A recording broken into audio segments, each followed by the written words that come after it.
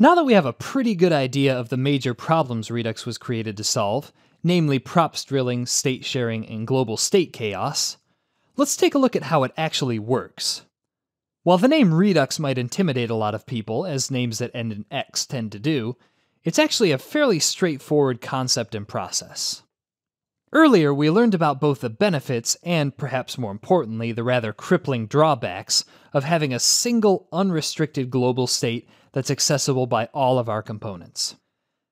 That being said, one of the core concepts of Redux is that we have one central global state called the store that all our components can access. Now, this store is essentially a big JSON object that serves as a single source of truth for all of our components, and in theory, it can hold any kind of data that we need it to, although in practice there are some things that are better off without it, but that's a discussion for another time. So for example, our Redux store can hold data about the user, such as whether or not the user is logged in, the user's name, age, and bio, and whatever other data we might load from the server. It could also hold things like a list of products on an e-commerce site, or a list of articles on a blog site. Basically, anything that we load from a server or any internal application state that we need to keep track of can be put into the Redux store. So the next question here is, since Redux uses a global state, how does it prevent the chaos inherent in this approach? Well, the problem with a global state isn't the fact that it's global per se. The problem is that there's no good way to control the access and modification of this global state by pretty far-flung parts of the application. This means that with an unrestricted global state, any part of our application can make whatever changes it wants to the global state, basically without any restriction whatsoever. So we'd be relying on all of our components to be good stewards of this state and change it in predictable ways, which, from a software development standpoint, is a very naive assumption. So, in order to see how Redux solves this problem, let's take a look at the two other pieces of the Redux flow. We've already talked about the Redux store, which contains the current state of our application, but in addition, we have Redux actions and something called reducers. Let's discuss both of these in turn. Redux actions are JSON objects consisting of two things: an action type, which is basically just a string naming the action, and a payload of additional data. The purpose of Redux actions is to explicitly define the different events that can occur in our application. So for example, we could have an action with the type user data loaded, with a payload that contains the actual user data that we just fetched from the server. Or we could have an action with the type item added to cart, with a payload that contains the ID of the item that the user just added to their shopping cart. Now obviously the number of possible actions in an application can be pretty large, but the point here is that we're explicitly defining them instead of just leaving it to chance. So that's actions.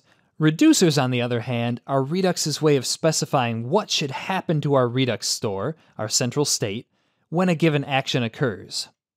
So using our example from before, we might say that when a user data loaded action occurs, we set the user property in the Redux store to the user data that's in the action's payload. Or when an item added to cart action occurs, we add whatever item is in the payload to the array of items in the shopping cart property of our Redux store. So the key point to know here is this: our components are only allowed to make changes to the state by triggering these predefined actions, and the only changes to the state that are allowed to take place in our application are the corresponding changes that we specify in our reducers. This all gives rise to what's referred to as a unidirectional data flow. In other words, we end up with a cycle that looks something like this.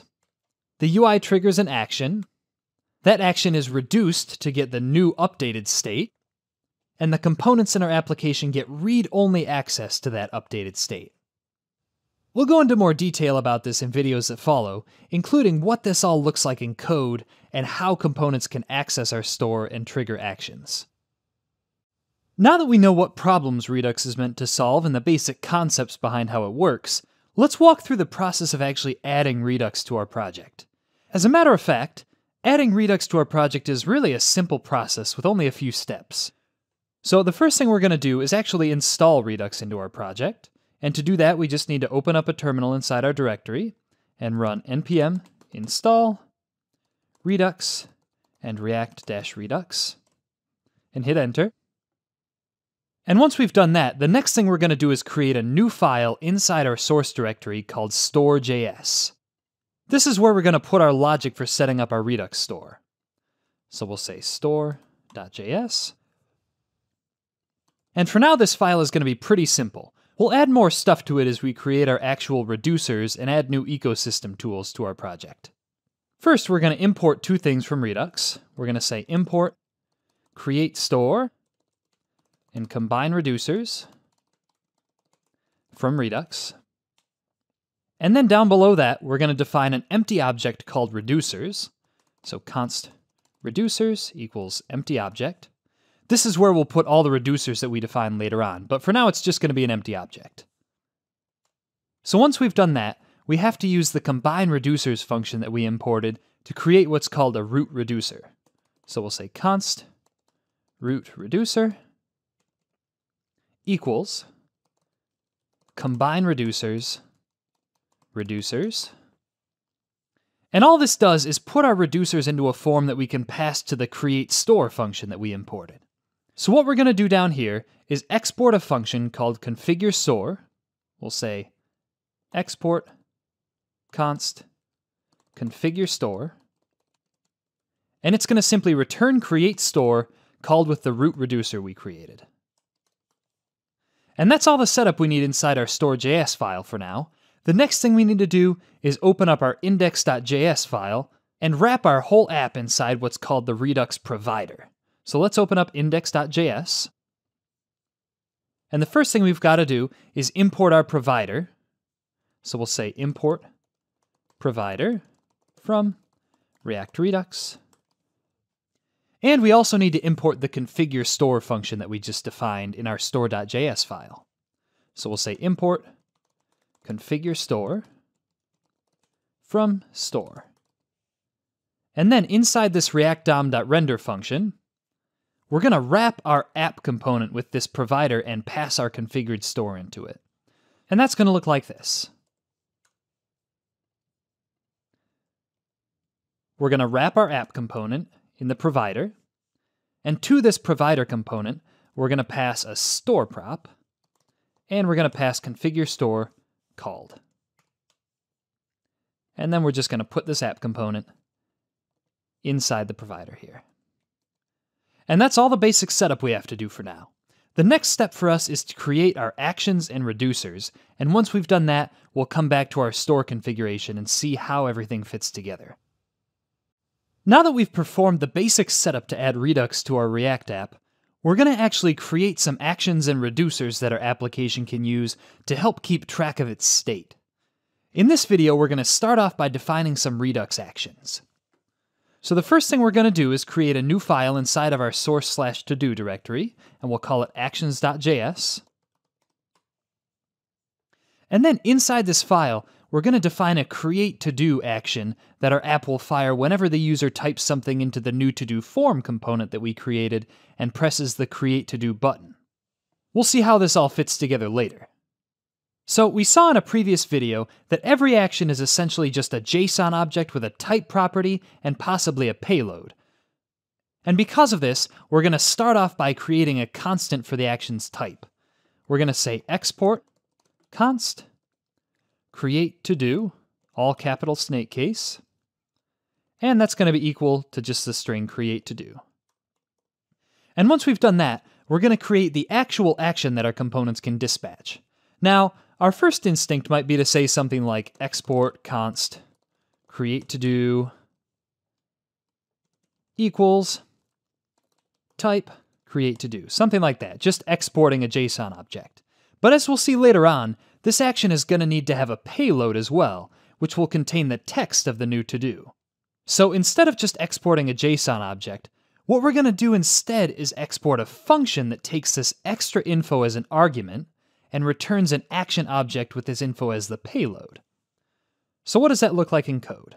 Well, we're going to say export const create to do equals text, and this is going to be a function that simply returns an object with the type create to do that we created, and the payload will be an object with the property text.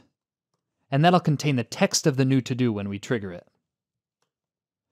So again, the idea is that when we trigger this action from our components, we're going to just call this createToDo function like this, and pass it the text of the new to-do.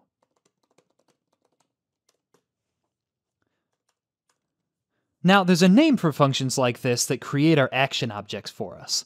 They're called action creators. And notice I didn't say it was a very creative name. The nice part about using action creators is that they abstract away all the actual code for the actions. As we'll see later on, inside our components it's much easier and less error-prone to simply use these action creators than to explicitly code out the action objects. And for this reason, in React Redux applications, we work almost exclusively with action creators instead of using bare actions, even when a given action doesn't even have a payload. In this case, we would still create an action creator, it just wouldn't have any arguments. So that's our first Redux action type and action creator that we'll be making use of when the user enters a new to-do item and clicks Create To Do. What we're going to want also is an action type and action creator for when a user wants to remove an item. And here's what that'll look like. We'll start off by creating another action type. We'll say export const remove to do equals remove to do. And then we're going to define the remove to do action creator. Note that in a coming video, we're going to make it so that the create to do form prevents users from entering duplicate to do item text. So for now, we can just use the text of a to do item as a unique identifier to delete it. Not necessarily ideal, but for now that'll work just fine. So our remove to do action creator is going to look like this. Export const remove to do equals, and then we're going to be using the text as the unique identifier, and the type of the action we create is going to be remove to do, and the payload will simply be an object with the to-do's text that we want to remove. And that's all there is to it. We've got our first two action types and action creators. In a little while, we'll go into more detail about how to actually use these.